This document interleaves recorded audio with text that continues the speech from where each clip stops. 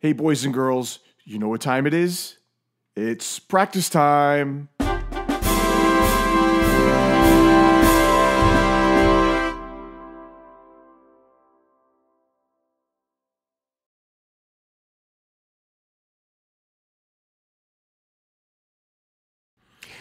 Let's start lesson 1 on page 6 of the Standard of Excellence by looking at the upper left-hand corner, treble clef.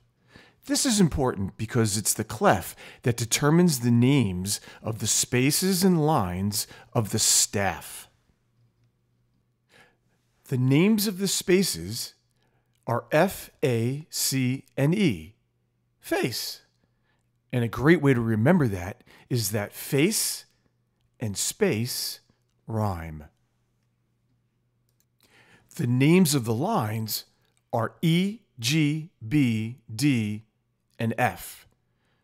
And there are a bunch of ways that you can remember that. My favorite is every good burger deserves fries, because it's true. Next up is time signature, 4/4. The top number, 4, tells us that there are 4 beats or counts in each measure. That's all we're going to worry about time signature for today. We will come back to it another day.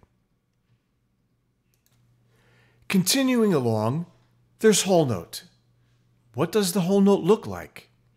To me, it looks like a circle. And a whole note gets 4 counts in 4/4 time. What is it? Whole note.